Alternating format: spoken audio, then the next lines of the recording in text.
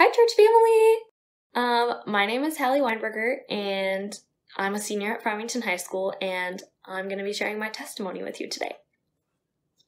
So, I began my personal relationship with the Lord in my sophomore year of high school, and I continued to pursue Him throughout high school, seeking His will for my life. Going into senior year, I felt like I had gotten the hang of putting my trust in God. I knew He had a plan for my life, and I was going to listen to whatever God was telling me. Then, senior year came. And when you're a senior, everyone asks you the same thing. Where are you going to college? Do you know what you're doing next year? And every time someone asked, I always thought, I wish I knew the answer to this question, but I just don't.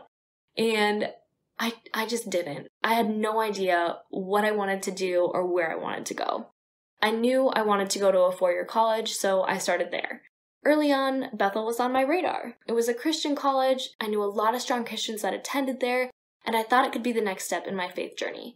I would get to be surrounded by like-minded people, attend chapel a few times a week. What better place than Bethel to grow in my relationship with Jesus? I loved the school, but I was going to keep my options open. I was pretty sure that Bethel was where I was supposed to be, but again, I was going to listen to God. I was going to go where He was leading me. So, I toured other schools, Eau Claire, Gustavus, UMD, St. Ben's, all sorts of other colleges, liking them and applying for them along with Bethel. I received financial aid packets back from schools, and Bethel was still more expensive than I wanted it to be. But I wasn't going to let the price tag stop me, though. If God really wanted me somewhere, I would go. I believed He would make a way for it to happen. And so during the applying process, I had been praying that God would just lead me where I was supposed to go. And so far, I wasn't really hearing much of anything from Him. I kept praying that His will would be done, but again, He didn't really give me any response. So I kept pursuing Bethel because it seemed like it was the right thing to do, and I really liked it.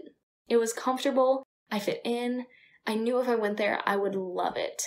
So I spent a lot of time at Bethel over the course of senior year. I attended their Christmas concert, stayed overnight, auditioned for choir scholarships, applied for departmental scholarships, poured hours of time into writing essays for them, and I talked with literally every admissions counselor at the school. I got connected, and I took advantage of every opportunity there was to find more aid. I kept in touch with other schools too, doing most of the same things but at a more laid-back level. I found out that I didn't receive a music scholarship or the departmental scholarship from Bethel, and the admissions counselors couldn't really do much to help my financial situation. But I was still praying that God would reveal to me where He wanted me, which, pretty sure, Bethel. But still, nothing from God. No answer. No clues as to where I was supposed to go or what I was supposed to do. He had yet to send me a flying dove with a note that had the name of the school I was supposed to attend on it. Frankly, I was disappointed. But one day, I came home from school, and I just randomly searched up Minnesota State University Mankato. I don't really know why. It just kept coming up in conversation, and something someone had said at school earlier that day just kind of hit me and reminded me of it. So I was scrolling through the website when I saw the application. It was super short, so I decided to apply. I figured at this point I had no idea what I was doing, so it didn't hurt to pick a brand new college that I knew nothing about. I scheduled a tour for 3 days later, drove down, walked around for an hour and a half, and I drove home. I liked it, but it wasn't Bethel. I was still hanging on to Bethel, and I gave it one last attempt by appealing for more financial aid.